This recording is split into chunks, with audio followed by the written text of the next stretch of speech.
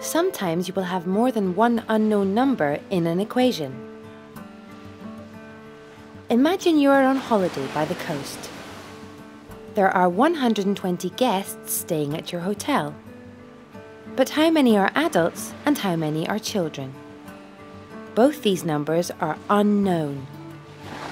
But we can write an equation to calculate the numbers. Let's use the letter A to represent adults and the letter C to represent children.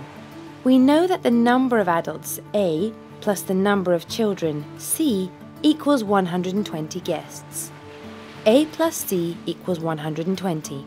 That's our equation. We still can't work out what A and C definitely are, because in an equation like this, they can be many numbers. All we know is that together they make 120. But if we know the value of one of the unknowns, we can find the value of the other.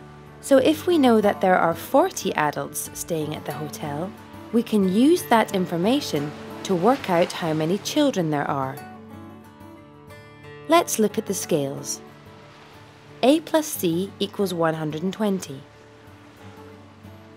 First we'll swap A for 40, which is the number of adults. 40 plus C equals 120. Now we can isolate C by getting rid of the 40. We do the inverse and subtract 40 on this side of the scale. But now the scale is tipping to one side. To balance it out again, we have to do the same operation on the other side of the equal sign.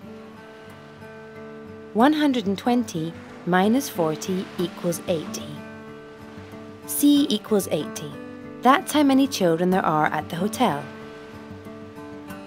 We can check the answer is correct by looking back at the original equation and swapping the letters for the numbers. 40 plus 80 equals 120. Yes, it was right. Thanks for watching. Don't forget to subscribe to our YouTube channel to see more.